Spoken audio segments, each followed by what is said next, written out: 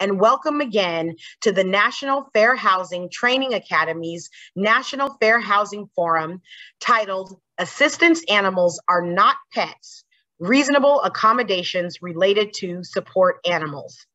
My name is Kashana Hill, and I am the Executive Director of the Louisiana Fair Housing Action Center, where I lead a team working to end discriminatory housing policies and practices through litigation and policy advocacy, as well as through the provision of fair housing trainings and foreclosure prevention counseling. It is my pleasure that HUD has invited me to serve again as the moderator of today's event. Please note that this forum features information and examples that represent the experiences of the speakers. Today's comments do not necessarily reflect the policies of HUD. Before we get started, let's review some technical tips and instructions regarding today's event. Thanks, Kashana.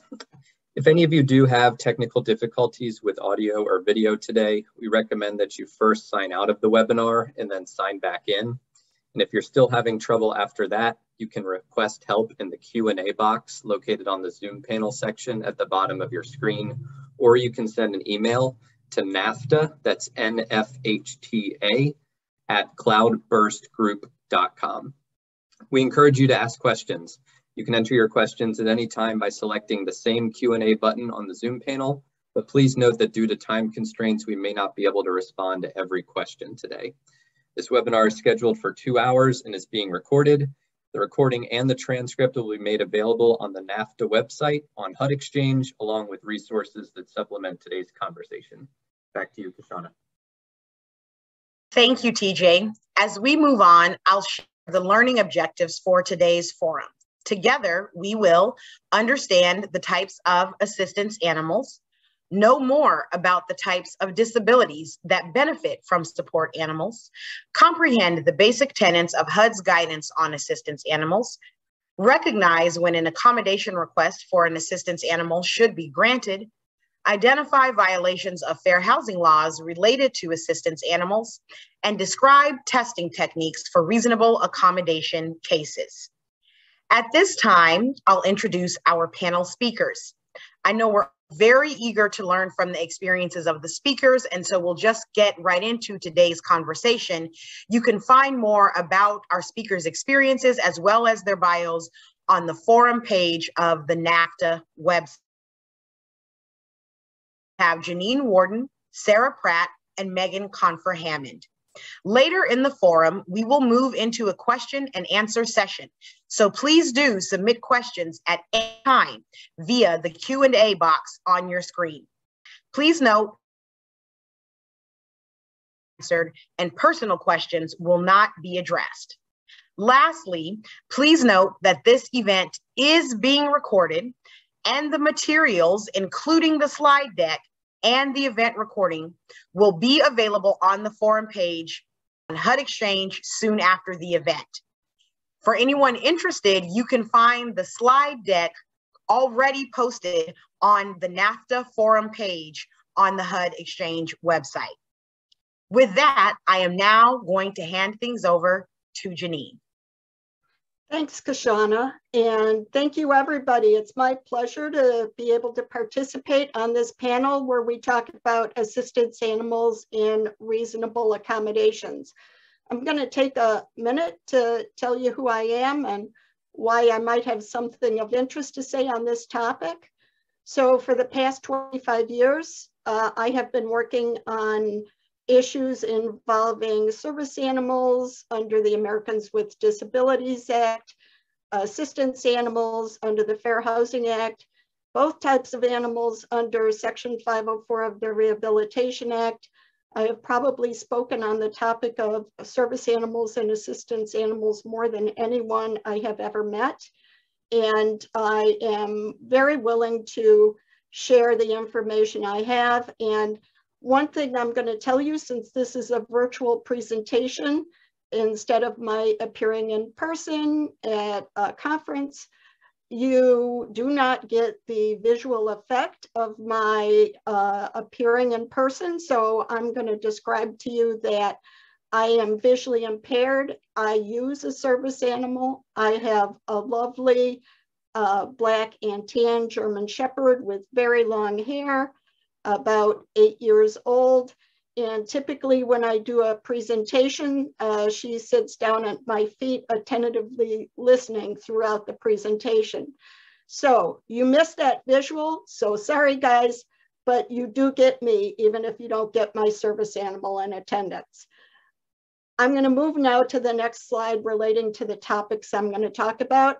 I'm going to breeze through a lot of different topics. It's all covered in my slides, and more importantly, it's covered in the HUD guidance that I'm going to be discussing during my talk today. Here's what I'm going to talk about: assistance animals and applicable laws, what an assistance animal is, the difference between service animals and support animals, how assistance animals support people with disabilities. I'm going to do an overview of HUD's guidance that was issued in 2020 on assistance animals, and hopefully you'll find that very helpful and we'll refer to it. And then I'm going to talk about the types of information that may need to be included in a reasonable accommodation request. And finally, I'm going to briefly address what HUD has said about documentation that comes from the internet. Here goes. Next slide.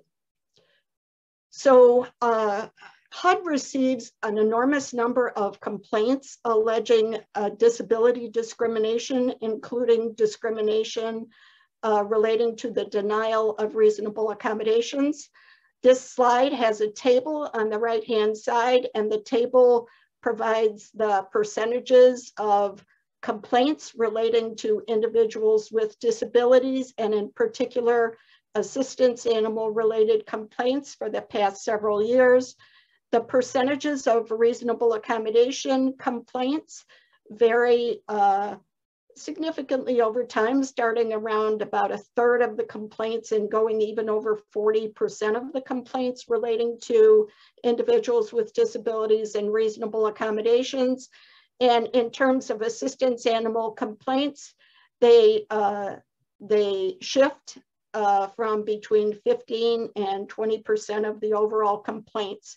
Needless to say, assistance animal complaints are a very significant part of the workload for both HUD and our FIP and FAP partners. And so this is an area we really need to understand very well. It's also an area where housing providers still are not understanding what their obligations are under the Fair Housing Act. So I'm going to talk through a variety of these things, but the first thing I'm going to start out with is the term assistance animals. So when I'm talking about assistance animals, I'm talking about dogs and other animals that do work, perform tasks, provide assistance, or provide therapeutic emotional support for the benefit of individuals with disabilities. It's a broad term, and sometimes you'll hear people call animals protected under the Fair Housing Act service animals. Sometimes you'll hear them called emotional support animals or support animals. I typically refer to the whole group of animals that are protected under the Fair Housing Act as assistance animals, and you'll see why in a little while. To be very clear, assistance animals are not pets. They play an important point in the lives of individuals with disabilities. And depending on the disability, it could be something that is safety related, or it could be something that simply makes life meaningful to a person with a disability. So I'm going to move to the next slide and discuss the laws that are applicable to service animals or assistance animals. So the law that we're all the most familiar with is the Fair Housing Act. And one of the things that our HUD guidance did, which I think is very helpful, is talk about all of the types of housing that are covered by the Fair Housing Act. And so these are all of the types of housing that need to make reasonable accommodations for individuals with disabilities, including individuals who need assistance animals. Some of these types of housing providers may be a little surprised. domestic violence shelter, emergency shelter, college or university dormitory, condominium association, cooperative association, and local land use and zoning officials who are also housing providers under the Fair Housing Act because they make determinations relating to where housing can be. So you'll see in the guidance and on my slides a large list of covered entities, all covered under the Fair Housing Act. And the Fair Housing Act applies if there is or if there is no federal financial assistance. The second law that applies is Section 504 of the Rehabilitation Act. That is a law that is spending clause legislation, and it applies only to recipients of federal financial assistance. Some of the time you may see a complaint that is against, for example, a HUD-assisted housing provider, and it's brought under both the Fair Housing Act and Section 504 of the Rehabilitation Act. Just so you know, Section 504 of the Rehabilitation Act in some disability cases provides broader protection. So you never want to assume if there's a subsidized or assisted housing provider involved that the Fair Housing Act is the whole answer. There may also be an answer under the Americans with Disabilities Act or the Section 504 of the Rehabilitation Act. The third statute at issue when you're talking about service animals or assistance animals in housing is the Americans with Disabilities Act. Title II of the Americans with Disabilities Act applies to public entities, and that would include any type of state or local government entity that has housing as part of its functions, such as a public housing agency, or it could be some type of a housing and services provider for individuals with disabilities. It could be a homeless shelter, an emergency shelter, you name it. It could be a variety of things that are covered by Title II of the Americans with Disabilities Act. Note there is coverage under all three statutes likely for a lot of the Title II entities because they receive federal financial assistance from HUD, and they're also housing. They're covered by the Fair Housing Act, so there may be violations of three laws at issue, obligations of three laws at issue. Third statute I'm going to talk about is, I'm talking about the Americans with Disabilities Act. Title III of the Americans with Disabilities Act relates to places of public accommodation. So these are privately for-profit or non-profit entities, and they operate a variety of different types of places of business, so to speak, that are open to the public. Title III of the ADA relates to nonprofit organizations such as fair housing organizations, and it also relates to your retail stores, restaurants, hospitals. If it's operated as a private entity, you name it, it's covered by Title III of the ADA. Next slide. So on the next slide, we have a lovely picture of a pyramid. And I don't have a lot of pictures in my slides, but the pyramid is divided into three sections. The top section is says ADA service animal, and it has a dog there. And the reason it has a dog there is service animals under the ADA really only include dogs. The next category down the line is a category of animals that are trained but are not dogs, and they also may get protection. They definitely get protection under the Fair Housing Act.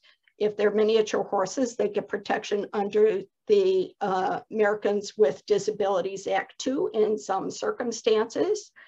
But there are a lot of animals that may not qualify as as service animals, but they do actually perform a task. And so one example I'm going to give you is the capuchin monkey, which has been trained to assist people with quadriplegia be able to live independently in their home. And so if someone does not have the ability to have a caretaker with them or an assistant at any point in time, or a family member or friend to assist them, the capuchin monkey can be trained to do a lot of the tasks that a person may need assistance with, such as obtaining food, obtaining water, and placing the straw in a person's mouth so they can take a drink if they have a quadriplegia, retrieving the potato chips from the cabinet if someone wants a snack, opening the refrigerator, retrieving a bottle, opening a bottle, you know, calling 911 if the person is having an emergency and needs assistance, or calling a family friend to summon them over. There are all kinds of things that trained assistance animals can do. They still don't qualify as service animals under the Americans with Disabilities Act, though. And then finally, at the bottom of the pyramid on my slide is a category of other assistance animals. And this category of animals includes untrained animals. And there are many types of untrained animals, not only dogs, monkeys, or miniature horses, that can provide assistance to people with disabilities in their homes. And there are many, some of the assistance is emotional assistance. It can be assistance in alleviating pain. There are just many, many things that animals nowadays can assist people to do. And with everyone recently spending a lot of time because of the pandemic in their homes with their own animals, I think many people have come to a much better recognition of the role that animals play in regulating people's emotions and keeping people from becoming depressed when they are isolated, as sometimes people with disabilities are. Next slide. The next slide is the definition of what a service animal is. This comes out of the Department of Justice regulations for Title II and Title III of the Americans with Disabilities Act. And their definition says that a service animal is any dog that is individually trained to do work or perform tasks for the benefit of an individual with a disability. And the definition lists all kinds of tasks that service animals can perform, including there are service animals that are trained to perform tasks for people with psychiatric disabilities. And more there are service animals that are specifically trained to assist veterans in dealing with post-traumatic stress syndrome that has been caused by a combat situation. And a lot of the service dogs that assist with post-traumatic stress syndrome are nowadays trained by the same schools that train guide dogs for people who are blind. So it's typically quite a high level of training that's provided. The key things in the definition of service animal is that the animal must be a dog, the animal must be individually trained, and there must be at least one task that can be identified that assists a person with a disability. And the regulation that the Department of Justice issued says specifically that emotional support, companionship, well-being, those are not tasks for purposes of the Americans with Disabilities Act.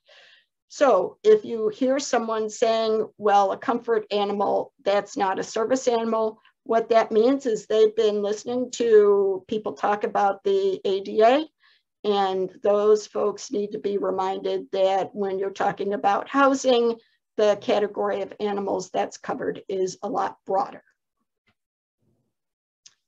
And the next slide that I am on now emphasizes that there must be work or tasks performed, and it lists various type of work or tasks and the relationship between the work or task and the person's disability. Next slide. Next, we're going to talk about support animals. And so when we issued our guidance in 2020, we decided to use a broad term, support animals, really to refer to animals that are not trained to perform tasks. They provide a variety of support and assistance. They may do work. They may perform tasks such as serving as a balance for a person with a physical disability. Typically that would be a dog, or it may be simply an animal such as a cat or another type of animal that really provides comfort, well-being, gives the person a purpose to live. There are all different types of things that support animals do that may not be apparent to the typical observer, the housing provider who is an observer. So the housing provider may think, oh, this is a pet. It looks like any other animal. But the key to it not being a pet is that it actually helps a person with a disability. And on the next slide, there is a list of a wide variety of ways in which support animals assist people with disabilities. I have seen many, many different instances. Support animals are more and more being of assistance to individuals with intellectual disabilities or cognitive disabilities or autism, including children. I have seen dogs serving as a support animal for a child with autism who helps the parent keep the child safer by assisting the parent in keeping the child from darting out into the street or becoming separated from the parent. There are assistance animals that remind people to take medication, and really just a broad array of support animals that help people cope with the circumstances of their psychiatric disabilities or physical disabilities. And it makes life more livable for those people. And in some instance, the bond between the support animal and the individual with a disability is so strong that if you take that support animal away, the person no longer has a reason to live. And I have definitely met people who have that type of a really strong bond with their support animals. So the next slide discusses various types of reasonable accommodations. The most common ones we see are exceptions to no pet rules, exceptions to charging fees, exceptions to breed restrictions. If there is a rule that applies to a pet, it doesn't apply to an assistance animal. So if there is a weight limitation on the type of dog that a person can have for a pet, that weight limitation would not apply to an assistance animal that is a dog.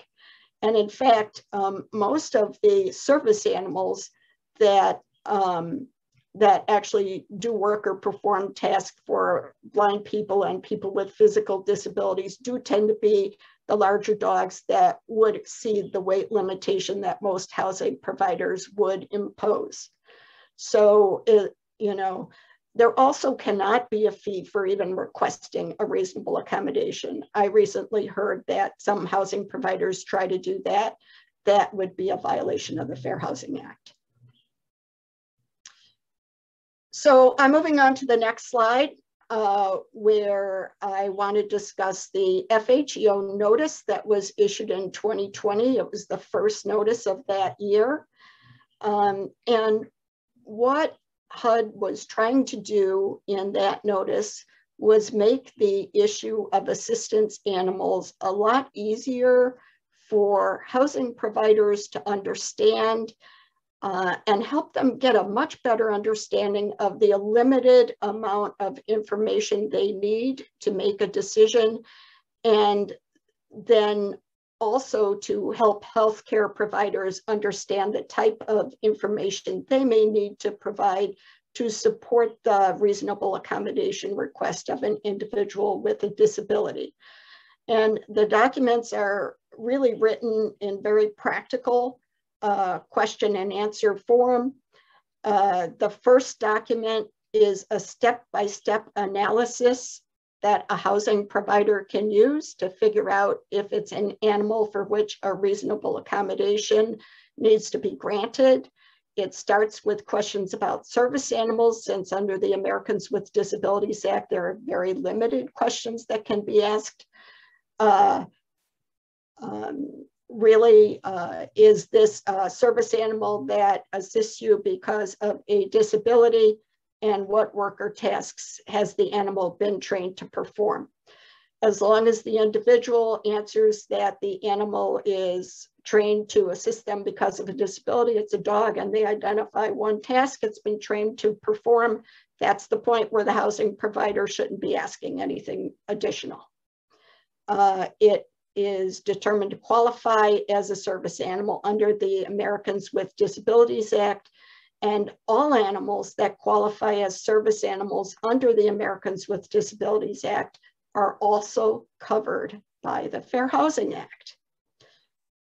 The second section of the guidance that HUD issued talks about reasonable accommodations, and it really goes to the question of whether a person has requested a reasonable accommodation or not. It answers some very important questions relating to reasonable accommodations, like, do you have to request the reasonable accommodation before you get the animal? And the answer is no. In some instances, while I think it's best to ask the question before getting the animal, the person may not even realize there's a pet restriction in the housing, and they may not even be aware they're in violation of their housing provider's rule, or they have caused some problems with their housing provider until the housing provider tries to evict them. So we made clear in the guidance that reasonable accommodations can be requested at any time, including when the person is in the middle of an eviction process because of the presence of an assistance animal. The next piece of the document talks about the relationship between the animal and the disability, and it really goes to the issue of whether there is a disability-related need for an animal. There are only a couple of questions that can be asked in that context. One is to establish whether the person has a physical or mental impairment. The second is whether the person's impairment substantially limits a major life activity. And the third is whether there is some disability-related need for assistance or therapeutic emotional support provided by the animal.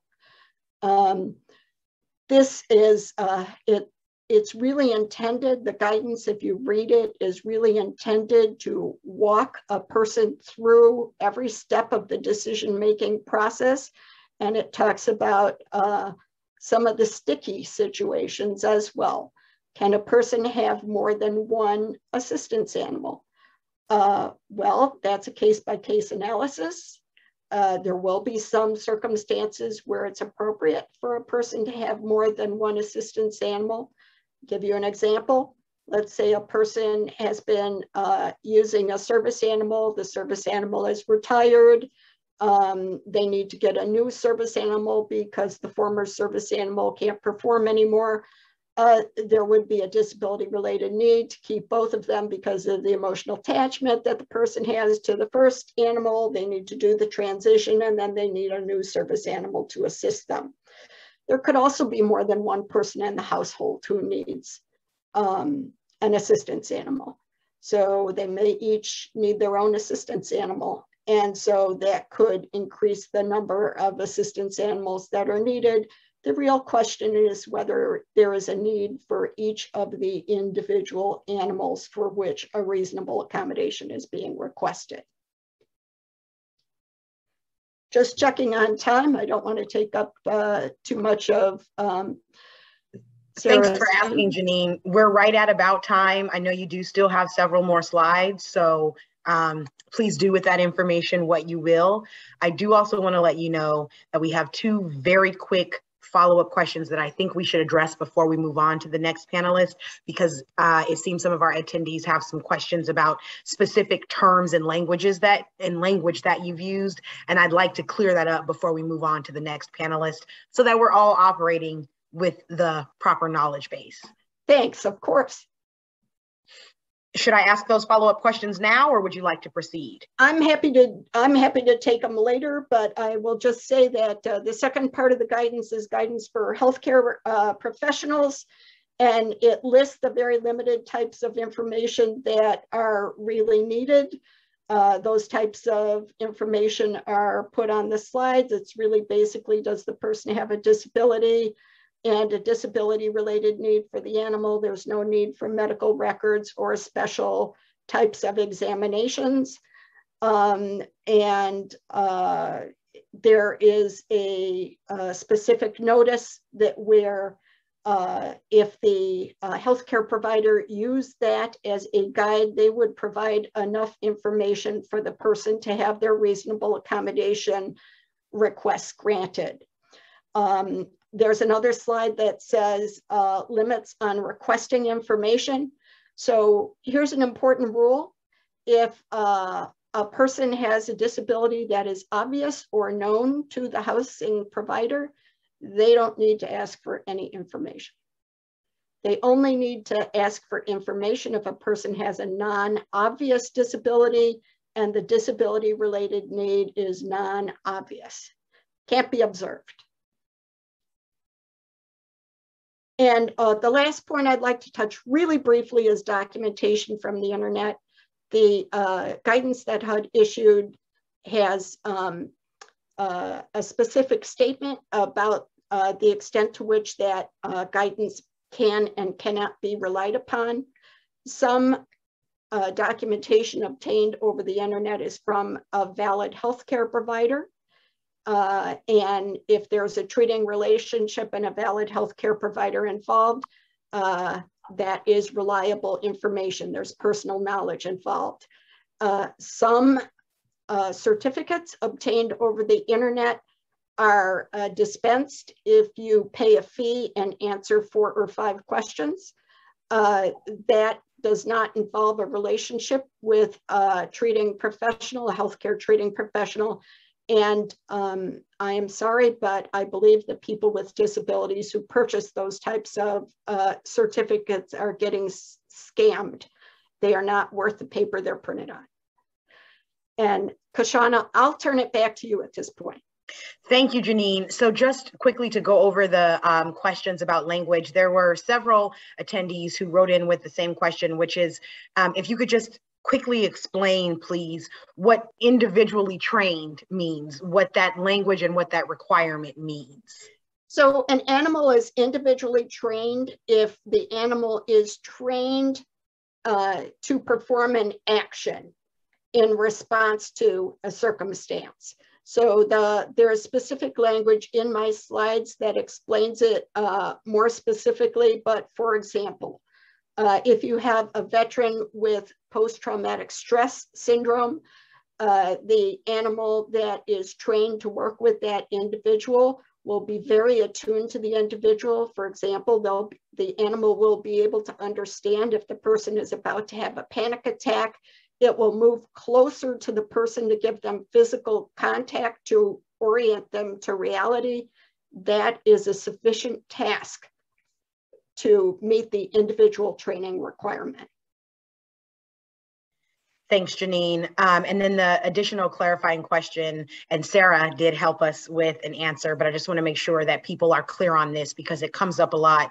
You had mentioned in your presentation that ADA service animals are generally just dogs, and the clarification we received from Sarah, because there was a question asking about, are dogs the only animals that qualify as service animals under the Americans with Disabilities Act. And Sarah clarified for us in the Q&A box that service animals under the ADA are limited to dogs and in some cases miniature horses. The ADA does not protect the use of other kinds of animals as service animals, but the Fair Housing Act does. And I just wanted to see if there was any further clarity you wanted to add there. So it's interesting. The folks over at the Department of Justice, when they define service animal, they actually call a service animal a dog. That said, they do allow reasonable accommodations for miniature horses, even though they don't consider them service animals. But there are specific limitations. For example, if a miniature horse couldn't be accommodated in a concert hall because the seating was so close together that the horse would not be able to be out of the way of other patrons or block access to an exit, there might be the ability to withhold the ability to have a miniature horse in that context. But Sarah's absolutely correct. There can be all different kinds of animals protected by the Fair Housing Act, not the ADA though. Thank you so much, Janine. And as has been posted in the chat, we will get into these issues in more detail with the following presentations. So we will now move on to our next panelist, who I know is so eager to jump in. Just a reminder to everyone that you can keep submitting your questions via the Q&A box. And also the slides for today's event are already up on the forum page of the HUD Exchange. And there is a link to that page in the chat if you'd like to access the slides. So with that, we are going to hear from Sarah Pratt, who will discuss when reasonable accommodations should be made, obvious and non-obvious needs for accommodation, breed and weight requirements, defenses in support animal cases, and when denials or delays may violate the Fair Housing Act. Sarah. Sarah, you're still on mute. We can't quite hear you yet. Here we go. Sorry about that. I'm delighted also to be here today. I'm going to pick up on some of the points that Janine made and amplify them a little bit, and also give you some contextual information about some of the ways that people think about reasonable accommodations for assistance animals and some of the ways that courts have said this is not a defense, so that you know if you try something, courts have already said, no, that's not going to work. So as we think about reasonable accommodations, the first thing we think about, yes, it's the Fair Housing Act, and the Fair Housing Act protects, it is the Fair Housing Act that applies to housing. And you can say, oh yes, ADA Title III applies too, but generally speaking, when we're talking about residents of housing, it's the Fair Housing Act.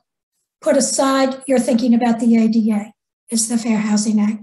And the guidance that Janine refers to, she did not note that her name is on it. She is the expert on that guidance, and it is a very thoroughgoing analysis about this. What I'm going to do is take out some of the points and try to give you some additional thoughts on them. So discrimination under the Fair Housing Act includes discrimination against a buyer or a renter, or also somebody who's associated with them, like a visitor. And that does come up. Somebody says, oh, I've got a visitor. He's got a disability. He's going to bring his assistance animal. Is that okay? Protection applies under the Fair Housing Act to that kind of setting. As Janine also pointed out, the kinds of housing which this reasonable accommodation under the Fair Housing Act applies. My colleague Megan is going to talk a little bit later about the way this process works in universities, for example. And the Department of Justice litigated several years ago major lawsuit against a university over a reasonable accommodation assistance animal setting. And the law on this is well established. Mobile home parks, dormitories, all the rest of them, farm worker housing, all covered dwellings under the Fair Housing Act. Reasonable accommodation applies. So you look for the pin to housing to apply the Fair Housing Act. That seems self-evident. But if I hear one more person says, when I talk about an apartment complex, well, oh, the ADA. I don't want to hear about the ADA if we're talking about the housing, okay? Just don't. So definition of disability, I'm really not going to spend a lot of time on this. The definition of disability is pretty much the same, whether you're talking about the ADA, the Fair Housing Act, Section 504, and it's a person who has a physical and mental impairment that substantially limits one or more of their life's daily activities. And the question is there an impairment? Does it substantially limit one or more of life's daily activities? Also, the act covers people who are regarded as having such an impairment. So they're not disabled in that way today, but they're treated that way perhaps because of stereotypical thinking or outright hostility to someone with a disability. We've certainly seen hate crimes against someone who was perceived to be disabled.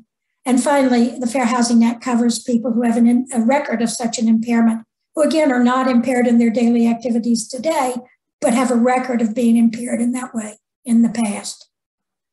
So I'm going to skim through the slides on this. You can see some of the things from the regulations that talk about what it means to be regarded as impaired or having a record of an impairment. But that's not really what you want to talk about today. I think you want to talk about, sort of how it works in real time. I do want to point out that the Fair Housing Act doesn't protect a person with an individual whose tenancy would constitute a direct threat to the health or safety of others or result in substantial physical damage. People come up with these things in cases and they say, oh, we can't permit this dog, whatever the dog is, because it's a direct threat. Well, let me just say that saying some animal would be a direct threat is not the same thing as that animal being a direct threat. And all of those entities that try to establish breed restrictions try to justify them on some direct threat analysis. But the Fair Housing Act does not accept the broad-based threat analysis. It has to be quite specific.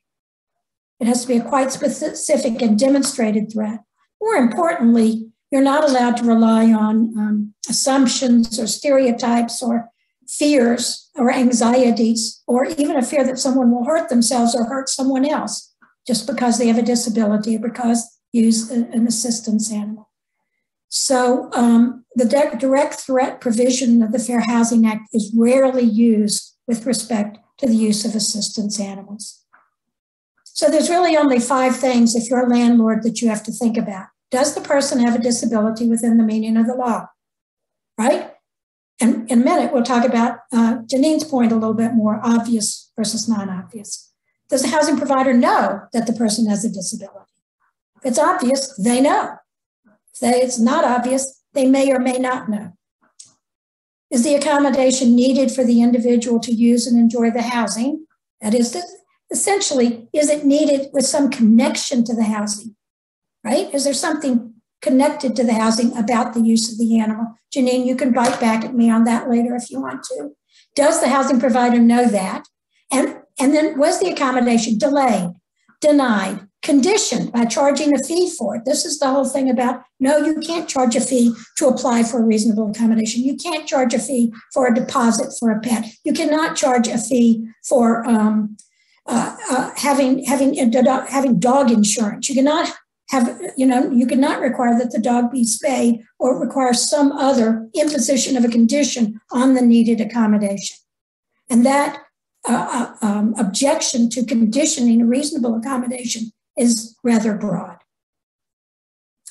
So how do you talk to someone about having a disability? I would say that this would go for investigators, for people who work with fair housing groups and with landlords. You do not get to ask for a diagnosis. You do not ask what's wrong with the person, and you do not request a doctor's statement. Let's be real. All of those ideas operate based on stereotypes, based on the fact that maybe somebody has a diagnosis, but that doesn't tell you anything. And actually, it's an illegal inquiry into the nature of the severity of the disability. You cannot request a doctor's statement, and HUD, and we are all grateful for this, HUD has made it really clear that the situation in which disability is established or reasonable accommodation can be established can be done in many ways and be perfectly lawful and not objectionable. And this, when I say this, I speak to landlords who say, no matter who you are or what you're asking for, I must have a doctor's statement signed under penalty of perjury. You are setting yourself up for a fair housing complaint or a lawsuit when you do that. So landlords, think again about these paperwork forms that require a doctor to sign it, require that it be signed under penalty of perjury, and require that they say that the person has the disability and name the disability. Any of those kinds of inquiries were unlawful. So if you're talking to someone about this, what do you say? Well, how does your disability affect your life? How long has it affected your activities? How does it affect your ability? How do people perceive you if a person is not obviously disabled? I'll tell you that if you're a HUD investigator or investigator for some state or local agency, someone is going to ask you about this question. And the best way to ask about it, because they're going to think about how they would prove it in court. And so I would say that if you're interviewing someone or if trying to establish whether or not someone has a disability within the meaning of the Fair Housing Act, the kinds of questions you ask are open-ended questions. The person with the disability will offer them as appropriate to them, and they will talk about, and they will have to, at some point, have some discussion about their disability and the need for the accommodation. Janine, I know you gave a slightly different answer to that question, and I can't, because I know that the HUD investigator or the FAP investigator is going to want more information to back up the questions they will get from the HUD lawyers on it. There you go. So you have the interview, and what you're not doing is projecting negativity or demanding anything. You're asking the person open-ended questions and inviting them to give you enough information so you conclude this is a person with a disability and a person who needs the accommodation. You don't request the diagnosis. You don't request a doctor's statement before you say anything. I always say to this, please come into my office or come into my virtual office and tell me what it is that you need and why you need it. If you just got a reasonable answer to that question, from HUD's point of view, that's enough, right? That's just saying, technically, that's enough. So now we're on the obvious versus not obvious. Okay. Generally speaking, HUD says landlords and other people are generally expected to know that a person is disabled. And if it's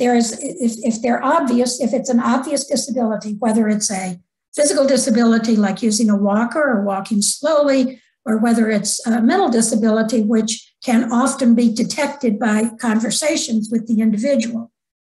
So if the disability is obvious, then that is no documentation is required. And this is, I believe, a reasonable person standard. So if a reasonable person, knowing what the landlord knew, would have known that the person was disabled, that's enough. There are some cases where the disability truly is not obvious. And then the next question that HUD says we talk about is there some other way that the landlord should have known that the disability existed? It can be income related. It can be mentioned previously. It might have been disclosed in course of conversation. The case law says that if the landlord if the disability is not obvious and the landlord doubts that the person has a disability, it's the landlord's obligation to ask further. And they can engage in a dialogue like, please tell me more. See, I love this because it's like having a conversation with someone. Please tell me more about this. If you're in doubt, don't just go saying, oh, please get me a doctor's statement, have it signed under penalty of perjury, because that would violate the Fair Housing Act. Sit down, please tell me a little bit more about it, or can you give me some more confirmation so I can understand? And the landlord's doubt in that situation has to be a reasonable doubt, for sure. The documentation, again, HUD says clearly does not have to come from a doctor. It does not have to be sworn to. So here's some examples that HUD gives of documentation that can be evidence of someone having a disability. And in assisted housing of various types, it's very common for someone to have provided a disability determination, a voucher that someone only gets because they're disabled, like the non-elderly disabled or NED voucher, right? There can be information from a healthcare provider. There can be a person's own statement that they are disabled. There can be SSI or SSDI statements, Social Security payments, veterans payments, voc rehab, disability benefits from the state or even a local agency. There's a lot of evidence that a landlord would have to accept. What HUD says is that a landlord cannot lawfully require a doctor's statement. It cannot require that such a statement be notarized or signed under penalty of perjury, and cannot require a diagnosis. That's in red print, so nobody can question or forget that particular point. Because it's, in my experience, the most common mistake that landlords make. Now, when I'm talking to a landlord, I say, after you've talked to a person about a disability and what they're asking is an accommodation, I always tell them to use their brain next. Take a minute. Listen, think. Can we generally approve this accommodation? The answer should generally be yes. The first response should be yes, not no. And if you're questioning it, any reasonable accommodation, would it cost a boatload of money, and would it change things dramatically? This is lay people talk for. Would it be an undue financial and administrative hardship, or would it be a fundamental alteration to business operations? Because that's the legal standard for a denial of reasonable accommodation. Investigators, when a respondent gives you 18 reasons why this reasonable accommodation should not have been granted, your screen, and they give many reasons, but your screen is, would it fundamentally alter the business operations, or would it be an undue financial and administrative hardship? Don't be distracted by the 18,000 reasons why they won't have to have poop patrol, or why they can't have a dog walked in the yard, or why the cat will scream when the person leaves the apartment, right? Focus on what would genuinely be an undue financial and administrative hardship or a fundamental alteration. It is not a good reason to turn down a requested accommodation because everybody will want it if you approve it for one person. How many HUD cases did I see where the landlord said that? Well, if I give it to you, I'll have to give it to everybody, so no. It's because someone a long 100 years ago told them they had to treat everybody equally.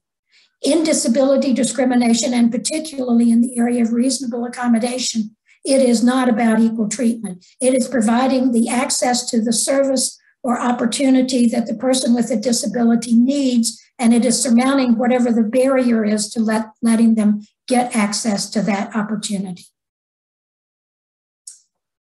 If a landlord's going to say no to a requested accommodation, they, again, undue financial and administrative hardship, alteration of the program.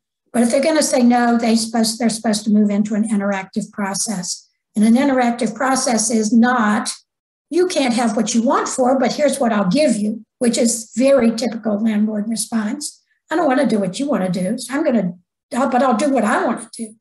That is not the correct analysis for an interactive process. And investigators, if you hear that, you stop right there and say, well, did you respond to the requested accommodation? Did you say yes or no to the requested accommodation? They're going to say, I said no. And then the question is, did they have an undue financial and administrative hardship or fundamental alteration of the program that allowed the landlord to say no in the first place? Because if they said no and they didn't have one of those two criteria met, it's not, let's make a deal. It's grant the requested accommodation unless there are really major reasons that are financial and administrative or programmatic that keep you from doing it. An interactive process is supposed to be when people talk together about what should be done to solve the question. Imagine. Janine touched on this, but when can a person request a support animal before rental while a tenant? When the landlord discovers the animal living in the apartment, which they previously did not know about. No, they could not accuse the animal of trespassing, which I've heard. You can request an accommodation even when the landlord is seeking eviction because the animal is being discovered and was there without permission. A request for a reasonable accommodation can be made then. A request for a reasonable accommodation can be made when someone is being visited by a friend or family member who needs an assistance animal. And finally, there does not have to be a special form. I tell people, and I've told people for years, I'm sure most advocates would, people recommend that you make a written request that you save a copy of via email or by a letter because it documents, and you date it and you address it and you say what you want, you say why you want it, and you sign your name to it and you keep a copy. email, letter, whatever it is. Why? Because it documents that you made a written request, and then you have a fight about who said what to when who. So for those of you who cannot see, I have some very cute service animals with harnesses on, a beautiful golden retriever and a pit bull mix, maybe with beautiful brown eyes. Let's talk about assistance animals for a second. So bottom line here, reasonable accommodations for common domestic animals. I like this part, Janine, maybe the best of all of the things that the HUD guidance addresses. Landlords may not limit the breed or the size of the dog used as a service or support animal just because of the size of the breed. I love it when you say that. That's my talking, because it's real clear. You can't say no Rottweilers. You can't say no pit bulls. You can't say no dogs over 20 pounds. You cannot say those things. A landlord can limit a particular animal because they actually have conduct issues, not because of an assumption about the behavior of a particular breed. Now, that's common domesticated animals. If you've got the request for an ostrich or a snake, a python. You know, people want to convince me that a python is a normal domesticated animal. I'm not buying it, not, right? So when you are requesting a unique animal, HUD says you've got to have a stronger showing that there is a need for that specific kind of animal in the particular setting as required. That is to say, case-by-case circumstance. So you can't have a rule that says no ostriches ever, or no llamas, or no donkeys. Okay. There can be some situations where you are countering needs between one group of people with an animal and another group of people with an allergy, I would say. And the key that I have to say about that is the absolute example for an interactive process that the landlord involves addressing the needs of various parties. Other people may have more things to say about that, but I'm trying to get people to talk to each other and try to accommodate the needs of each other, not to make a decision, a flat decision one way or the other when you're talking about conflicting issues. I have a very cute picture of a very large dog, and let me just say, no weight restrictions. Landlords cannot impose weight restrictions. Landlords, on the other hand, may have something to say about the weight of this particular animal, but that's on the owner of the animal, not on the landlord, to have a comment about this very cute little, I don't know what he is. Would you say a bulldog, maybe? Overweight for sure. Sarah, I'm so sorry to hop in here. I usually would not do this, but since we're getting a lot of questions about, could you just quickly address as a follow-up? Yeah. What if the county or municipality prohibits a specific breed of dogs while we're talking about? If a county or municipality prohibits a certain breed of dog, a complaint can be accepted and taken against the municipality challenging its breed restriction as effectively denying a reasonable accommodation in this setting. Same process for an insurance company, which allegedly says that the insurance company doesn't cover, won't allow, or won't protect the landlord if they accept a Rottweiler or a German Shepherd. At least half the time when those assertions are investigated, it is not true, because the insurance company doesn't say anything about service or assistance animals or breeds. But when it is true, then a separate complaint is taken against the insurance company. Thank you so much, and forgive me for the interruption. That's okay, happy to do it. Someone else asked this question. Here's a list of defenses that the courts have rejected. I'll go through them quickly in a second, but I do want to say, before I go into the defenses even more, I want to emphasize the question about what happens if you have multiple requests for reasonable accommodations for multiple animals. You can't just say no. There is a reasonable accommodation analysis that has to be applied to each animal, right? And so, tell me what the name of this dog is. Oh, that's Sparky. Okay. Can you explain to me, does Sparky provide assistance to you? Do you have a disability? You have those questions. That's Sparky. Now you move on to the next one. That's Frankie. So now explain to me about Frankie and how Frankie provides assistance or a service to you. Now there's Joe. Now what about that? So, that's the reasonable accommodation analysis. It's fact specific. It's to each animal. The fact that you say you need 3 is not enough. The fact that you have the same analysis for 3 is not enough. You have to have a separate reasonable accommodation analysis for each animal. And I'll tell you that fact finders get more and more suspicious after you get to about 2 or 3. So just telling you it might be, and Janine may agree with this or may not. I know it. And that is a court, a judge, a HUD investigator is going to get more and more questioning once you get past 2 animals. That's not to say there couldn't be 3 or 4.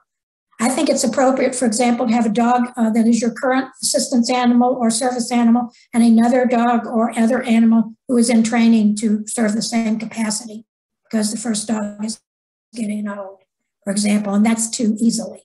Okay, we have a no pet policy, not a defense. We don't permit dogs over 40 pounds, not a defense. We don't permit Rottweilers, Pit Bulls, German Shepherds, not a defense. Didn't fill out my form, not a defense.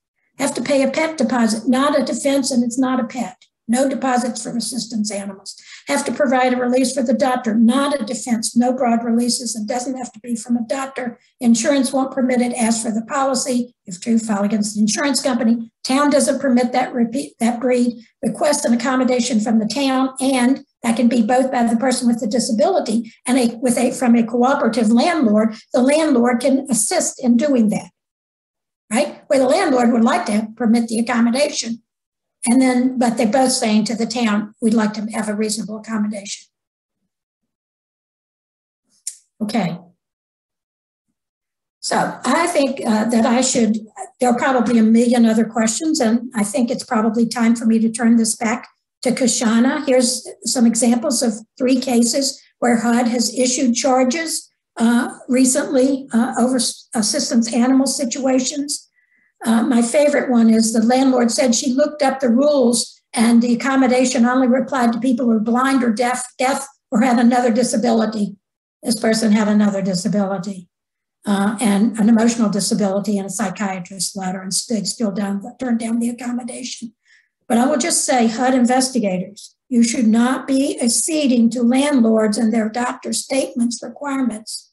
And landlords, you should not be requiring a doctor's statement anymore. The guidance is clear. You've heard the training. Change your policies and your practices. Back to Kashana. Thank you so much, Sarah.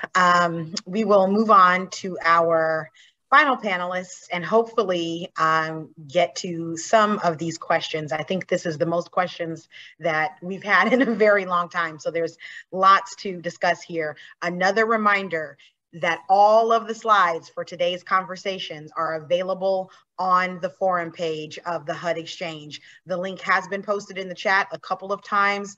All of the slides are already available. Anyone interested can find the slides on the forum page of the HUD Exchange. With that, we will move on to our final panelist, Megan Confer-Hammond, who will discuss what a support animal case might look like, how to investigate complaints involving reasonable accommodations, and the testing techniques for complaints about a denial request for reasonable accommodations. Megan? Thank you, Kashana. My name is Megan Confer-Hammond. I am the Executive Director of the Fair Housing Partnership of Greater Pittsburgh. Next slide, please. So let's go over what you've been hearing so far is to understand the context of the Fair Housing Act. Understand what laws govern emotional support animals. So you now know that the Americans with Disabilities Act was revised in 2010 that removed emotional support animals and only service animals are permitted in what's called public spaces. Now, what you've seen in the news is most likely for the past few years regarding the Air Carrier Access Act. And so in 2020, the Department of Transportation published a rule that removed the requirement that allowed emotional support animals on airplanes. And so when we get to the Fair Housing Act, and as you've already heard and likely know, is that the Fair Housing Act simultaneously as the Air Carrier Access Act reviewed emotional support animals in 2020. HUD then issued the guidance in 2020 affirming that in our housing, we have the right to the most accessible environment possible, and that the Fair Housing Act absolutely allows emotional support animals within our own homes. And so when we talk about the Fair Housing Act in our homes, remember the 1988 legislative history in which disability was added as a protected class. The disability movement gripped our communities, and we pushed for our homes to be an accessible space in which we could be our most secure. So the next slide, please. So let me share that I myself am deaf. My actual hearing loss is severe to profound, and I am wearing the highest powered hearing aids on the market and using other assistive technology to access my computer. I'm raising that because an emotional support animal is a disability assisted device. And a disability assisted device is an extension of the person with the disability. So if my hearing aids squeal with feedback and that bothers those around me, then it's my responsibility to address that malfunction. Similarly, if an emotional support dog barks in a continuous manner that's disrupting other tenants, then the disabled tenant is responsible to address the barking. However, I cannot guarantee that my hearing aids will never squeal. Hearing aids squeal and dogs bark. My responsibility is to address any malfunction of my disability assisted device when it happens, but I cannot be treated differently because a malfunction may happen. And so as we look at what happens, is that an emotional support animal is no different than hearing aids or canes or walkers or wheelchair. It's an extension of the disabled individual. Next slide, please. And so what I want to explain is that you understand is that I am the executive director of a Fair Housing Initiative program of DIP. And for those of us who work directly with complainants, we know that the written law is not easy to apply when we are on the telephone with a tenant, a homeowner, or a landlord, or a co-op board, or more. And so I'm going to spend some time today taking you through the casework that we've done at FHP in conjunction with then filing a complaint at HUD and our Fair Housing Assistance programs. So a few years ago, we received a call from a young woman who had recently moved into her apartment within a large multifamily complex. And she had stated on her online application that she had an emotional support dog. She provided a doctor's letter, and she moved in. Now, this housing provider operates multifamily housing in several states, as well as Washington, D.C. But this was their only rental property in Western Pennsylvania or all of Pennsylvania. Next slide, please. So the young woman contacted us because her landlord was now requiring, after she had moved in, to complete a packet for her emotional support dog to be allowed to remain in the unit. She was really upset at the prospect of providing the detailed information that the packet required, detailed information about her mental health and her treatment. And so if you remember only one thing from this entire panel, I implore you to remember that reasonable accommodations are not about the diagnosis, but they're about the symptoms or the impact of the disability on that person's life. And so at our intake process, we asked this young woman to explain what her mental health symptoms were and how her emotional support dog helped her. And so she talked about having constant feelings of restlessness. She had a hard time concentrating to complete a task such as preparing food, and that disrupted her day-to-day schedule. She worried excessively to the point that she had difficulty sleeping through the night. And so in the course of our intake process, we realized that after she had moved in, that her leasing agent had flagged her because she had been seen walking her emotional support dog, and her dog is a 50-pound pit bull. And as she explained to us what had happened when she had been confronted while walking her dog, we then started to talk to her about how did she come to pick her emotional support animal? How did she come to decide to have an emotional support animal? And so she explained to us that she was on psychiatric medication and she didn't want to increase it. And truly with mental health, you can only take so much medication and go to therapy so often. And at 2 a.m. with restless moving about, with insomnia, it is the presence of an emotional support animal that provides the peace of mind and the calmness to sleep through the night in order to go to classes or go to work or, do whatever the next day requires. And she explained with us that she had gone to an animal shelter and had picked her dog, who happens to be a 50-pound pit bull. And the dog provided that feelings of safety and security where she was able to relax in her own home and sleep through the night and function better throughout her day-to-day. Next slide, please. And so she had contacted us because the certification in need that her landlord had provided was required to be completed in full, and that she had to submit that to her landlord in order to keep her emotional support dog in her unit. And she was devastated. And I'm pulling out a couple of the most terrible aspects of the packet that we saw. And there were several aspects of this packet that were problematic. And what we see here in question number 7 is a requirement that clearly shows the housing provider's preference for the type of animals used as an emotional support animal. And so this is steering, for lack of a better word for it, to see how this packet is trying to force or prefer that the tenant have a fish, hamster, bird, or a similar caged or contained small pet. If not that, then a cat. And then if not a cat, then a dog, but a dog no larger than 30 pounds with restricted breeds.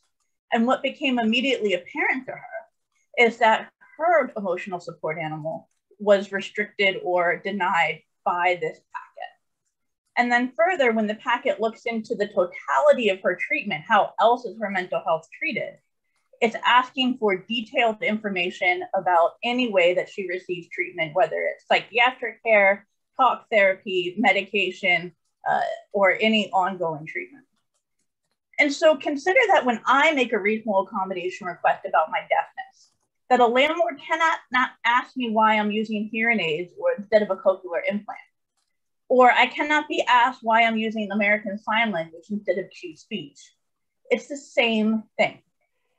And so for this young woman, she was devastated at the concept that she was clearly going to be denied her emotional support dog in this unit. And she was asking us what she could do. Next slide, please. And further, to speak to what you just heard from Sarah, is that the packet also required it was signed under the pains and penalties of perjury. And then the requirement that the third-party verifier be a licensed medical professional was further substantiated in the signature page that required the third-party verifier to verify that they are in fact a licensed medical professional. And so go back to 1988 and what we went through as a disabled community to get the laws that are on our books today. To remember that the Fair Housing Act is a deliberately broad definition of disability to give us accessibility within our own home. Access to professional mental health services is not easy to get, and it's not available to everyone. Consider whether this young woman had, instead of seeing a psychiatrist, that she had a case manager through a social service agency or a center for independent living. Next slide, please. And so our response to this young woman's complaint at FHP was twofold. First, we established her prima facie complaint, her standing as a person with a disability who required an emotional support animal, and her need for that animal, and that it was being denied. And then we realized, because of the size of the housing provider, not simply the size, but the packet and the policy that she'd been given, that we needed to determine what that housing provider's practice or policy was. Is this packet required of everyone, for example, who requests an emotional support animal? Or was it only required of people who had a breed or an animal type that was restricted? So we conducted a fair housing testing investigation. At FHP, our testers' reports are written narratives because we are in Pennsylvania, and Pennsylvania is a two-party consent state. Each test that we did was structured as a matched pair test with a protected and a control tester. And so for the protected tester, recognize that a reasonable accommodation does not have to use the words reasonable accommodation. And so a protected tester is making a statement of disability, is stating if the tester doesn't have a disability themselves and perhaps on behalf of a spouse or a child in the household, that my spouse has a disability that causes insomnia and they have difficulty sleeping through the night, and so they require an emotional support dog. That in and of itself is a reasonable accommodation. A protected tester made that request, and the control tester inquired into the pet policy. This allowed us to evaluate whether or not the emotional support animal policy differentiated from the pet policy at the complex. In total, we did 3 match pair tests. In each test, our protected tester was given the emotional support animal packet. That packet was then provided to FHP, and we filed a complaint at HUD on behalf of both the young woman and FHP organization. Next slide, please. And so the settlement ultimately resulted in an amended reasonable accommodation packet. And in fact, the amendments showed that the packet that was required for an emotional support animal was done away with entirely. The packet was changed to a reasonable accommodation overall. It includes several different questions related to what type of reasonable accommodation a person is requesting. And in the question applicable to emotional support animals, all of the requirements about the animal type and how that animal type was determined was removed, and it became a general statement about the request on whether or not the person was requesting an emotional support animal due to their disability. Next slide, please. And further, the third-party verification requirement that the verifier be a licensed medical professional was removed. Now, you may have seen in the HUD FHEO 2020 guidance that has been referenced that the third-party verification requirement is about reliable third party, a person who has reliable information about a person's disability and their disability-related needs. So you can see in the amended signature page that a lot of the information became voluntary or only if applicable as it relates to a person's title or their agency or clinic name. Now, I will recognize that in the conciliation process, we did compromise on the concept that the signature be under the signs and pains of penalties of perjury. It is not my preferred statement on a reasonable accommodation form.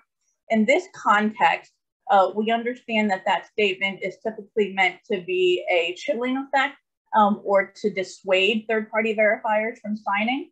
And so given that we had removed the licensing requirement and removed the other chilling effect language, that on its own, it was acceptable in this context to remain that language in this form. Now, I have been purposefully describing to you this young woman's emotional support dog as a 58-pound pit bull. Now, remember that my hearing aids squeal and dogs bark. A dog's behavior is not based on their breed, but is based on their human handler. And I say this as a person who has been traumatically attacked by a pit bull mix. And so I myself may not prefer pit bulls, but I fully recognize and advocate on behalf of individuals who have a pit bull as their emotional support dog. So let me show you what the young woman's 50-pound pit bull looks like. Next slide, please. Now, I will share that I was required to change out the photo of her actual dog to a stock photo. And if anybody wants a timeline cleanser, you're free to email me and I will provide a photo of her dog who looks remarkably like this dog. And so the presence of her dog, the pit bull itself, was not a direct threat or a danger to the community. It's the behavior of whether that dog commits a dangerous act. Next slide. So my time is limited, but I want to go through one more fact pattern. And what I want to discuss is the mental health on university students and the mental health impact that COVID-19 has had. So the mental health of college students who are young adults have been disproportionately impacted by COVID-19. The brutal combination of relocating from their childhood home to launch as an adult into virtual learning in their dormitories has resulted in widespread isolation. So these young adults are being removed from their childhood homes or families into strange environments to become adults, and then not able to socialize and meet others, whether it's through class or after school activities, because of the isolation and the quarantining brought by virtual learning and COVID-19. And so oftentimes we hear landlords for college students or young adults argue that the tenant is simply trying to bring their childhood pet into the property. So remember, again, there's a differentiation in young adults with mental health disabilities and without. And so an emotional support animal is an assistive device that is an extension of the disabled person, and they're not a pet. And so for a young adult or college age student with an animal that they are bringing from their household home, their mental health is such that removing themselves from that animal will impact their ability to function and to be successful in the adulthood that they are now engaging in. Next slide, please. So to quantify this, we have seen the impact on the mental health of students in our own complaints. I would refer you to 2 different studies that have been done. So recognize, as Sarah said, that dormitories and any university operated housing are absolutely applicable to the Fair Housing Act. There was a study done of University of Pittsburgh students in which 1,200 students were tracked, and it was observed that 36% increase for students who were at risk of clinical depression when it was compared from spring 2020, when the pandemic started, to the impact of the pandemic a year later in spring 2021. Similarly, in North Carolina, a research study was done of over 400 first-year students, so we're talking about the ages of 18 and 20, and they were tracked in the first few months of the pandemic. And they observed a 40% increase in anxiety, a 48% increase in depression, and the depression particularly was higher for Black women and LGBTQ+ students. And so not only are students at risk for increased mental health symptoms, but students of multiple protected classes, of multiple identities, are at a higher risk of an emotional support animal making a substantial impact in navigating their new adulthood and navigating the pandemic and their first adult housing of their life.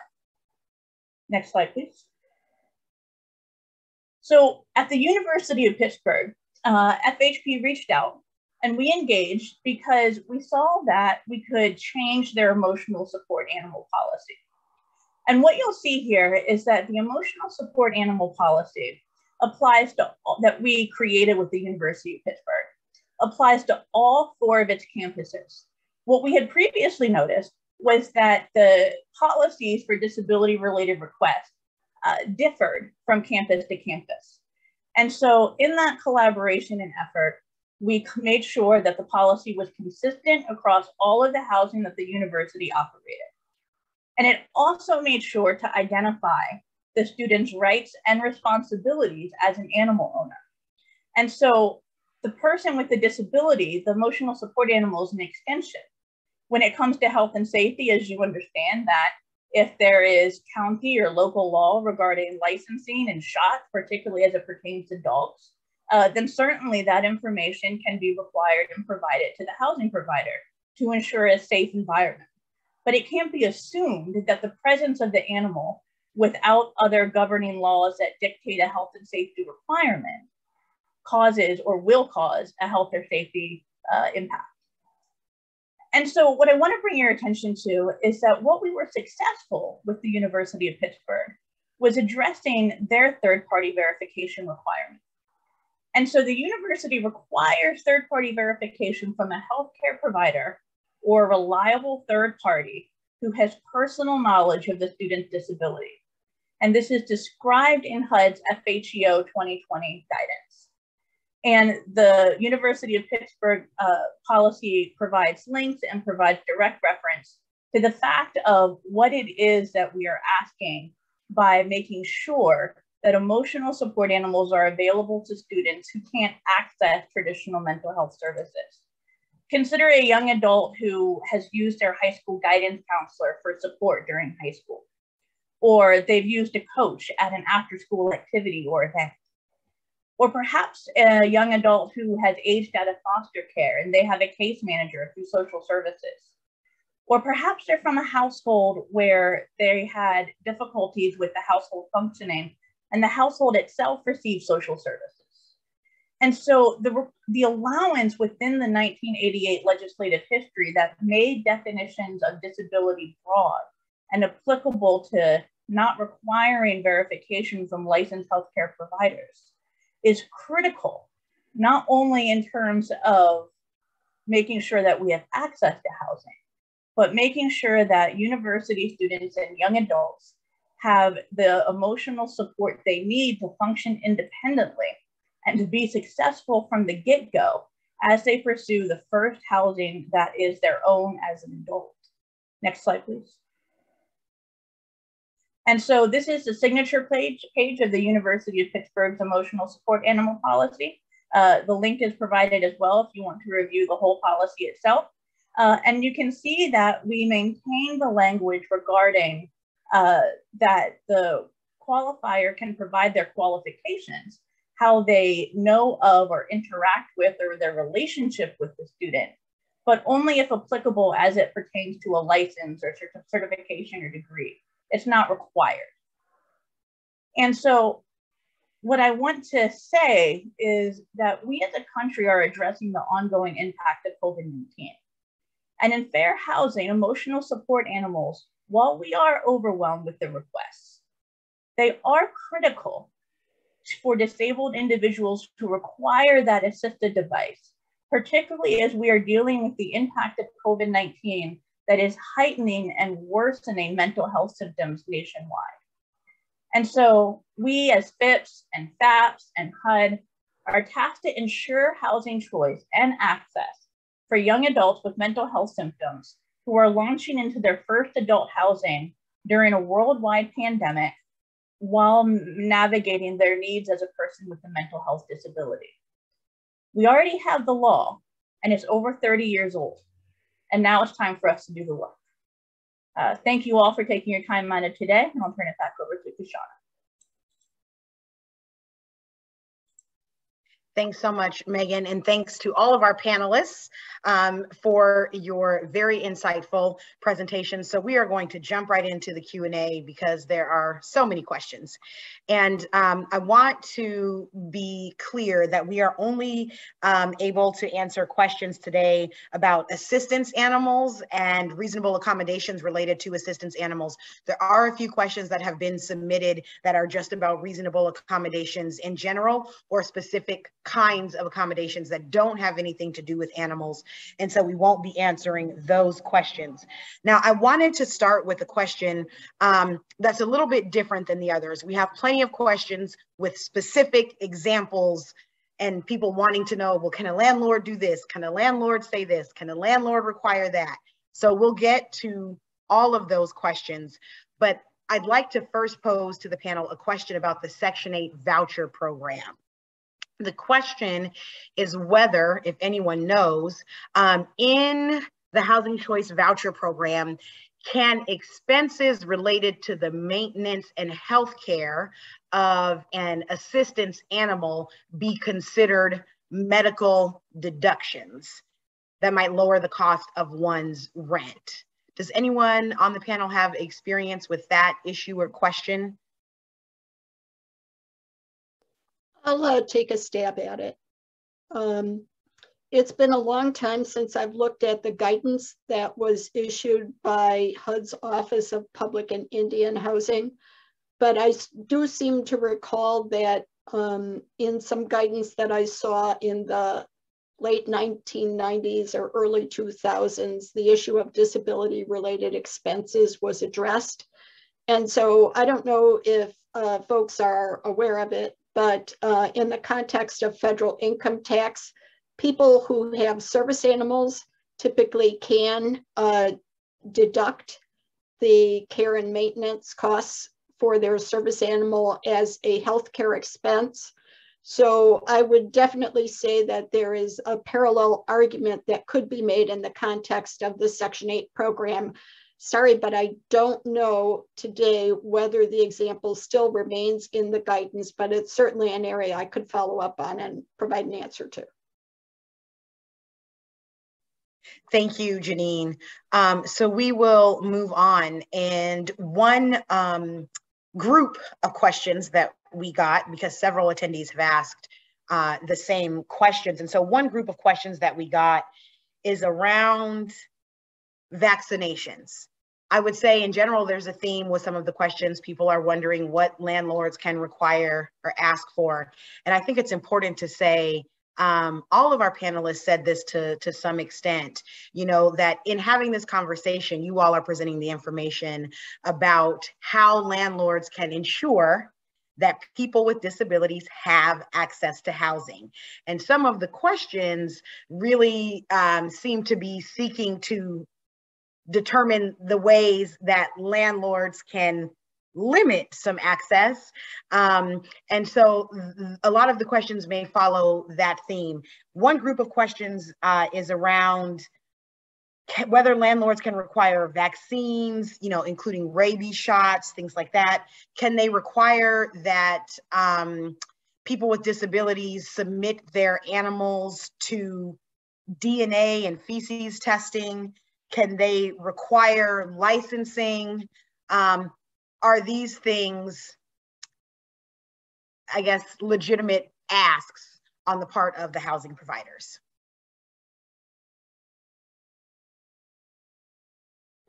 I'd love to hear what Janine has to say about those questions. I'm happy to talk about them. Yeah. So under all of the disability rights statutes that I discussed, there is the obligation of the person with a disability who owns a service animal or owns an assistance animal to maintain the animal in a healthy state.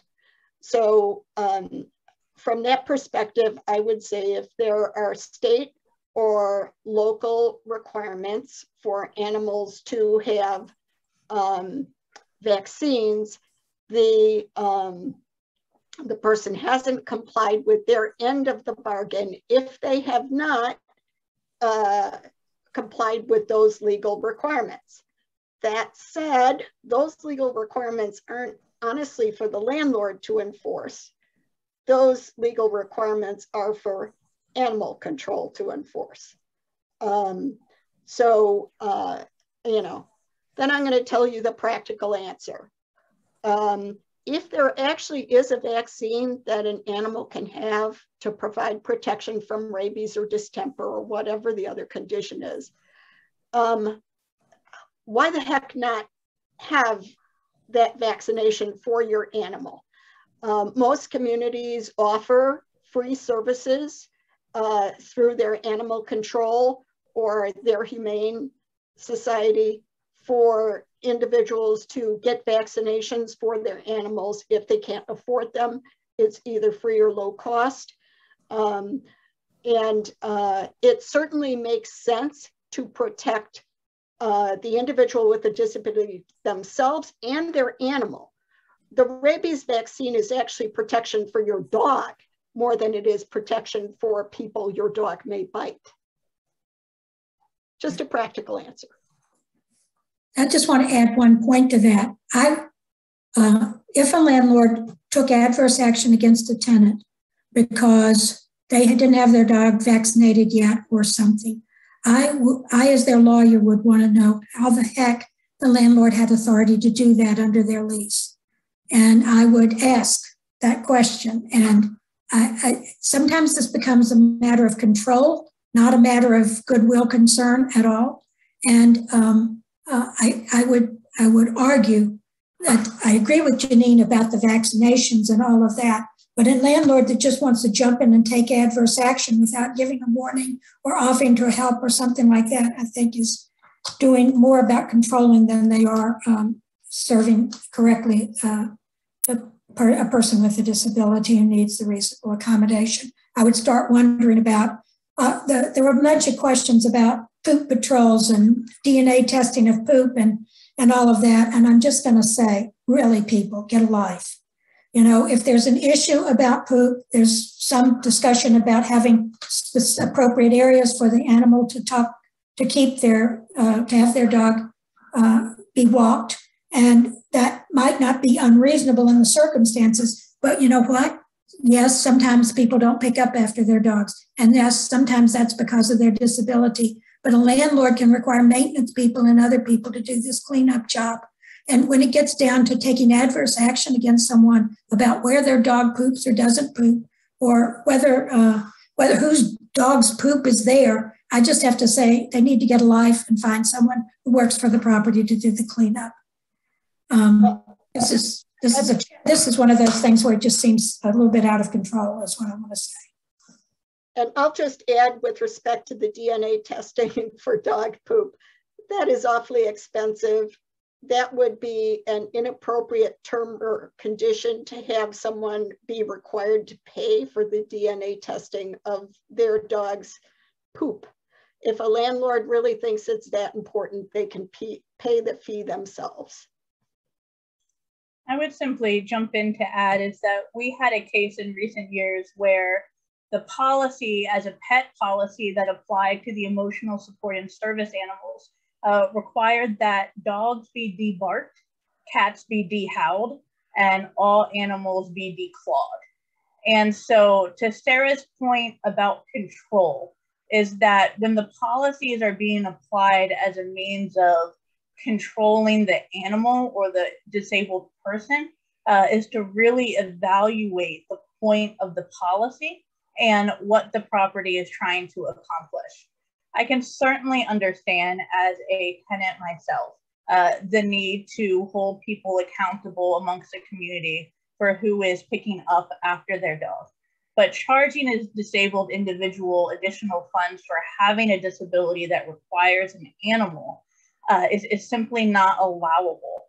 And so as you consider the policies, consider the intent and make sure that the intent is to provide a health and safety environment that is not imposing additional requirements on disabled people who require an animal. Thank you, Megan. So I hope that we are done discussing the bodily functions of animals. And so we will move on to a different set of topics, something related to requirements around the animals. Does a property manager or landlord have the right to require that the assistance animal be kenneled or kept in a cage when the owner is away from home? No. Thank you for a quick answer. We can keep rolling through these. So the next question is whether someone with a disability can have their existing pet trained to become a service animal. So if someone already has an animal that may be a pet, can they train that to become an assistance animal, or would they have to go and get a whole new animal to provide that function? And then generally speaking, is there financial assistance for this kind of training? So there are a lot of people who train their own service animals.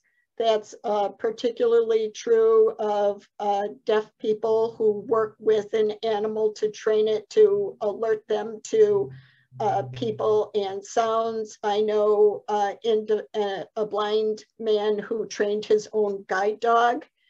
After he had used a guide dog trained by a school, he decided he wanted to pick out his own dog and train it. There's no requirement that you obtain the dog from a third party, and there's no requirement that the dog not have a past as a pet. Thank you. And so along the same lines, I think this is a question that's related. And I think the answer is no, but I just want to make sure, Janine, that I'm clear. Does the training given to the animal then have to be from someone with specific knowledge or expertise? No, the training is just training that is provided to the individual animal, and the training that's required for a service animal under the Americans with Disabilities Act is only training that the animal will respond in a certain way in a given situation. A lot of people can train their own animals to do these types of things, but the question really is, what is the disability related need for the work or task that's performed? Mm-hmm. And there's case law that says clearly that a person with a disability can in fact train their own dog or other animal. And so these requirements that animals get certificates of specialized training would be an unlawful condition on a request for reasonable accommodation. There's a Department of Justice guidance on service animals that makes these points clear. Mm-hmm.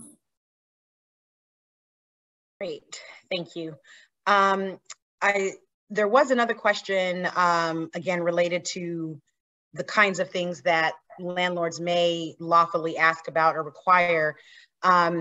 May landlords require that people with disabilities get insurance or have insurance that covers actions taken by their animal? HUD has dealt with that issue in the past. That would be an inappropriate condition to place on a reasonable accommodation because an assistance animal is granted as a reasonable accommodation. There was a case that HUD addressed years ago in the context of an assisted living facility where a person used an electric scooter, and the housing provider wanted to insist that anyone using an electric scooter had to have an insurance policy because they might accidentally run someone over, and there were other frail people living in the facility. That case actually went before an administrative law judge, and the determination was no, you can't require insurance for an assistive aid of that type. So I'll refer you to Megan's idea that an assistance animal is an assistive aid. Thanks. Did anyone else have anything to add on that? Simply that added and required insurance is a cost because of having a disability. And so adding a cost of an insurance that's required due to a disability-related device, which would be an emotional support animal or a service animal, is often a discriminatory term and a discriminatory requirement. Right. So I agree with that, and also agree that insurance in a variety of other settings, requiring insurance in a variety of other settings is an unlawful condition on a reasonable accommodation. Just what Megan said, because it would there would be an additional cost associated with it. I've seen it come up in many kinds of cases, not just service animal or assistance animal cases. So, sorry, Sarah. Yeah. To return to the concept of the training, and I agree with what Janine said, and often what the questions are trying to get at is an animal misbehaving in a situation. And for those of us who remember the ADA 2010 revisions, and as Sarah pointed out about pythons, there was a lightning rod case of a boa constrictor or a python brought into a McDonald's. And that the abuse of bringing an animal of any type and size and the behavior of that animal in that setting to the surrounding environment was causing problems in public areas and on airplanes in recent years. And so as we're talking about housing, the consideration is that I'm responsible for my hearing aids functioning correctly. A wheelchair user is responsible not to damage a door with that wheelchair. But a malfunction can happen and an error can occur, at which point it must be corrected when that happens.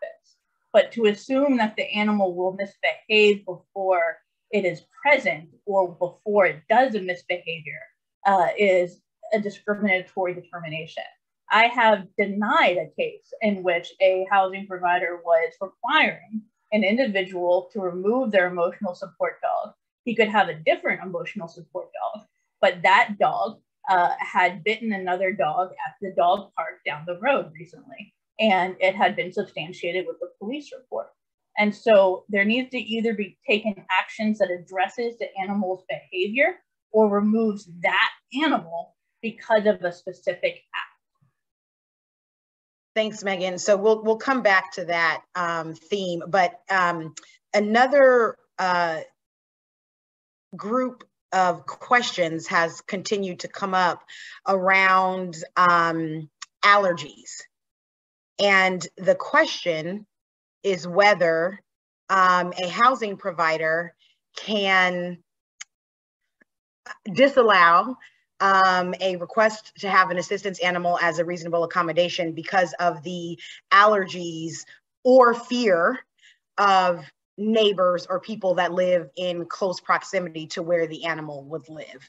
And if we could address allergies and fears separately, and Megan, I did hear you discuss the idea of fear of neighbors earlier in your presentation, but if we could answer the question as to whether allergies or fears of a certain type of animal make it permissible for a housing provider to disallow a request for an assistance animal, that would be great.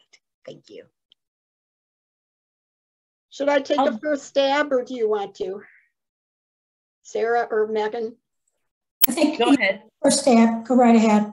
All right, so when I was at the Justice Department enforcing the Americans with Disabilities Act, one of the cases I had was an allergist who refused to allow a person with a service animal to come into the office because many of the doctor's patients were allergic to dogs. That case was resolved with the allergist being required to allow patients with service animals to come into the office. They could have a procedure that ensured that the people with the dogs were separated from the people with dog allergies, but the procedure had to be non-discriminatory. It couldn't treat the person with a disability worse than the person with the allergy, which in most instances does not rise to a level of a disability, although there are some instances where a person has asthma and it does.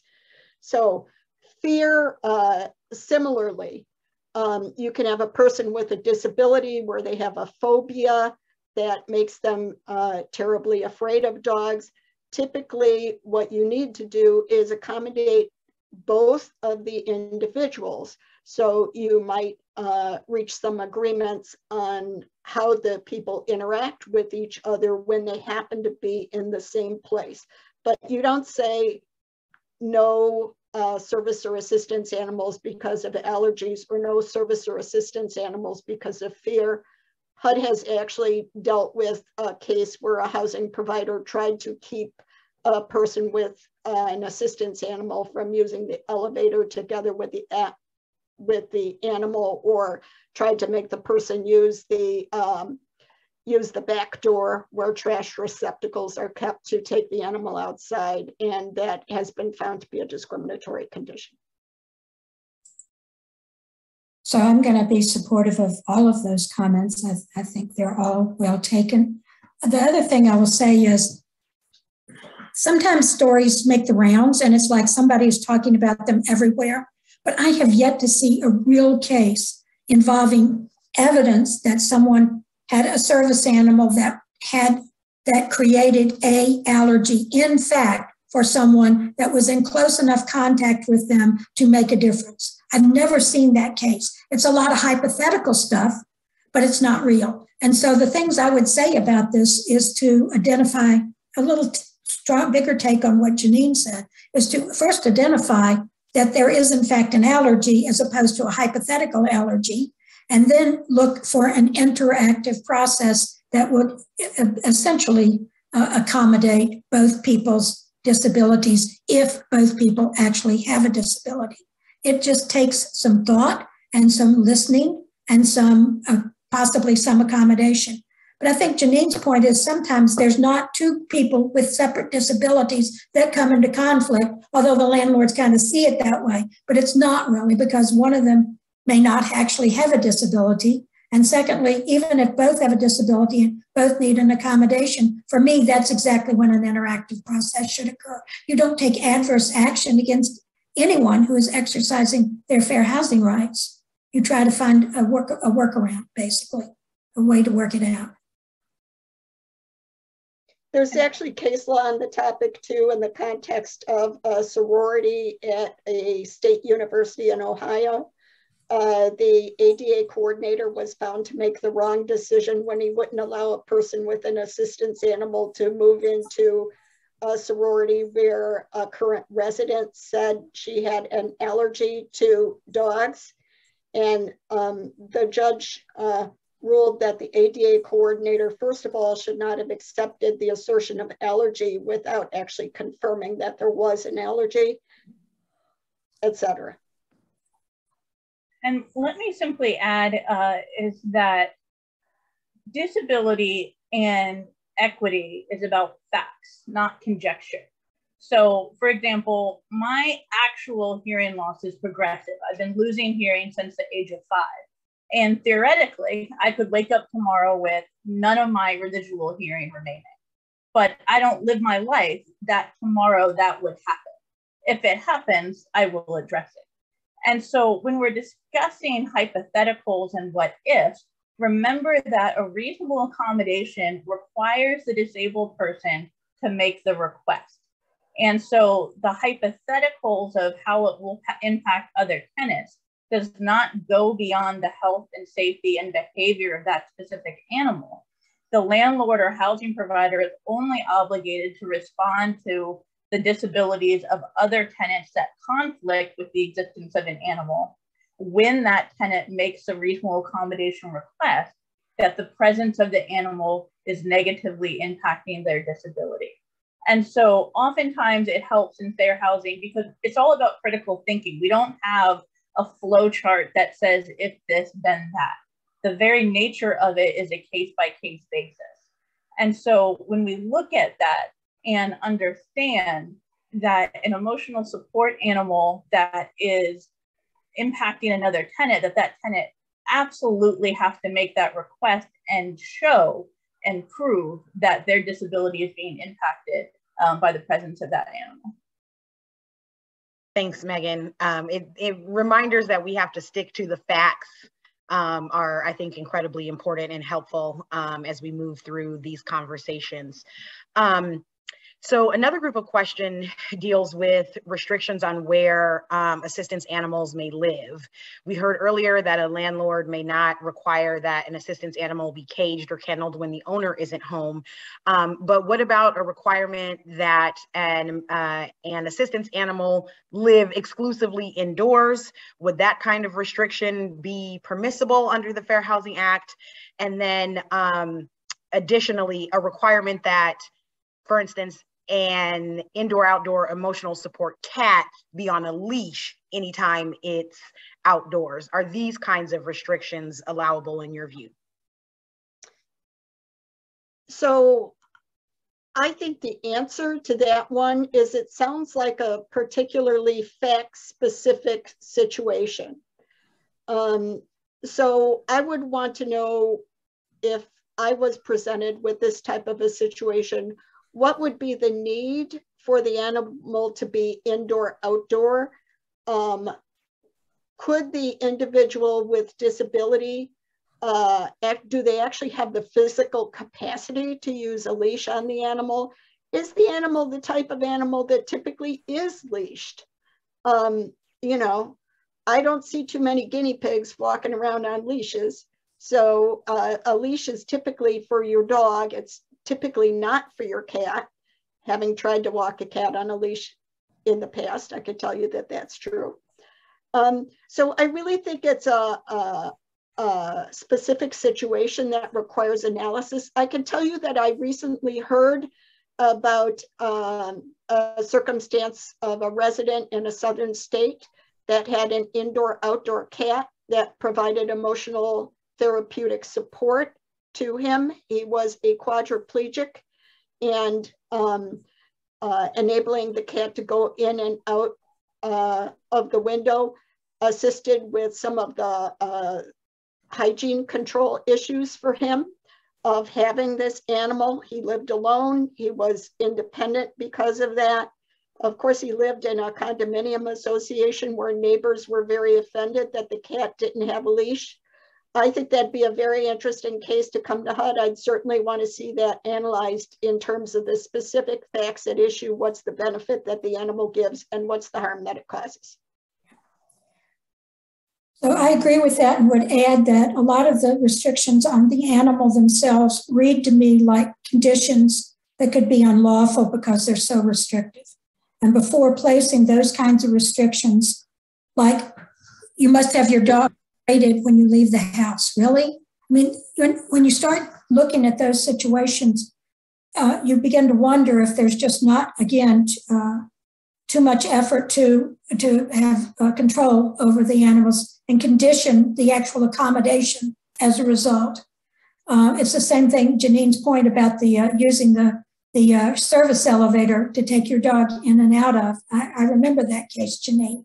And we had the same view. I mean, it's treating the person who has an assistance animal or service animal adversely and negatively simply because they are having that accommodation offered to them. And I think landlords should be very careful about putting too many restrictions on the animal, whatever the animal is, in terms of conduct or whether they're in or out or anything else, because it can read very much as a restriction on the accommodation itself. And returning to the point about the behavior of the animal, is that if the animal's in a common area and under the control of the owner. And so when you talk about conflicting disabilities, for example, an individual with autism could struggle mightily with the dog jumping up on him and the sensory overload. And so the dog being leashed, the cat being in a carrier, a guinea pig being in a carrier, or any other functionality in which the animal is under the control of the individual. I had a case at a public housing authority where it was a senior citizen high-rise, and the requirement was meant to ensure that the animals were under the tenant's control in the lobby. But what the rule actually was that all animals had to be leashed or in a carrier. And a woman with a small emotional support dog used a walker.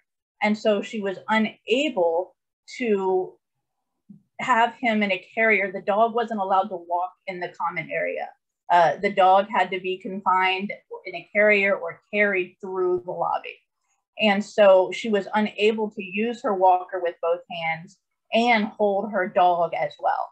And so then when she showed, and it was readily apparent that she could not comply with this rule, they suggested that she get a wagon and scoot the wagon behind her instead of allowing, and this was all to prevent the dog's paws from touching the ground. And so she eventually sent us a picture where she effectively took bungee cords and bungeed the dog to her walker. So that way she could focus on solely pushing her walker and not having the dog on the floor. So the engagement with the housing authority was again explaining what is the purpose of the rule. And it is absolutely reasonable that she is in control of her dog by leashing it and walking the dog across the lobby. And so again, go back to the point of the rule and the policy and what its outcome, instead of trying to be overly restrictive and controlling of the behaviors. So I wanted to weigh in and say that is really an excellent point, talking about having control over the animal. But I would also like to provide some perspective. In the context of reasonable accommodations, housing providers can have the obligation to do many, many types of things. This is one of the less onerous types of things that housing providers might be asked to do. Animals are very common in housing. So, you know, in the context of a service animal, they have to allow them in ambulances. They have to allow them in intensive care units of hospitals. They have to allow them in zoos, amusement parks, all different types of places where you normally don't see an animal. Under the Fair Housing Act, we're talking about allowing animals to be in a place where animals often are. It's just that in the individual instance, the housing provider prefers to have a rule that prohibits them or restricts them. And that's okay, so long as the only thing they're prohibiting or restricting is a pet, not an assistance animal.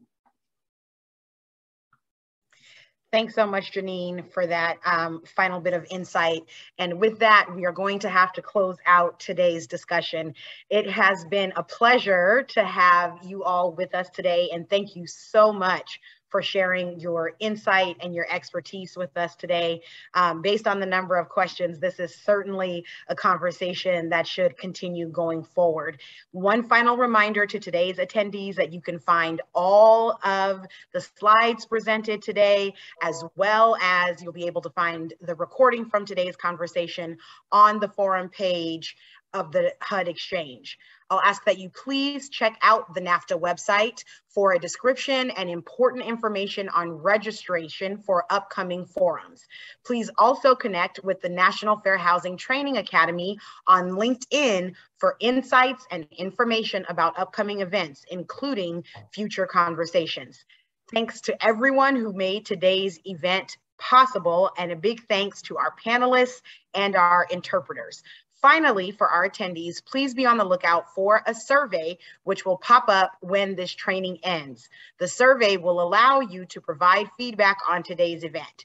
Your feedback is critical to improving these forums. It won't take very long to complete the anonymous survey, and we do appreciate your input. Thank you again, everyone, and we look forward to seeing you on the next NFHTA forum. Take care.